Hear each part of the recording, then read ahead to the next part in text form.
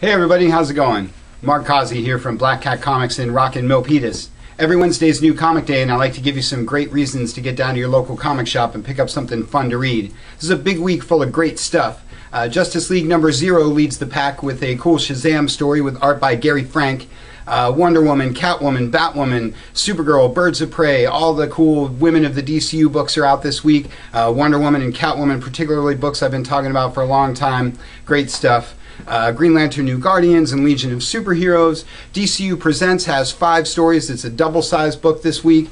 Some of the characters that got canceled in the first round of cancellations of the New 52, like OMAC and Mr. Terrific, so check out some of those. Sword of Sorcery number 0 with Amethyst is the first issue of one of the new titles of the New 52. If some of these 0 issues are not already on your list, you should totally be checking out different ones, seeing what you're missing out there. They're all self-contained origin stories. Good stuff. So if you're interested in any of this, give it a shot because it's probably really solid. DC does a great job with all of that. Big week for the Vertigo guys with Fables and Unwritten, Hellblazer, one of their longtime classics. Night Owl is your Before Watchmen book of the week with great art by the late great Joe Kubert. Good stuff from the DC guys. Big week for Marvel. Avengers 30 is your AVX book of the week. Probably one of the last AVX crossovers. Avengers X-Men 12 comes out next week and should wrap all that up. Avengers Academy and Dark Avengers are your unrelated Avengers books this week. X-Factor and New Mutants are your unrelated to AVX X books. Love X-Factor, love talking about Peter David.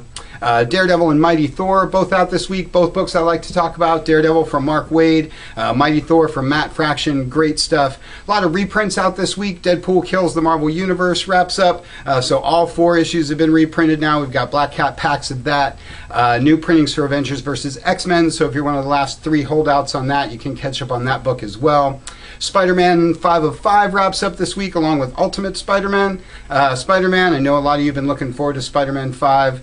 Cool stuff there. Big week for the Dark Horse guys. Love talking about Dark Horse and Mike Mignola. Lobster Johnson has a new series that starts this week.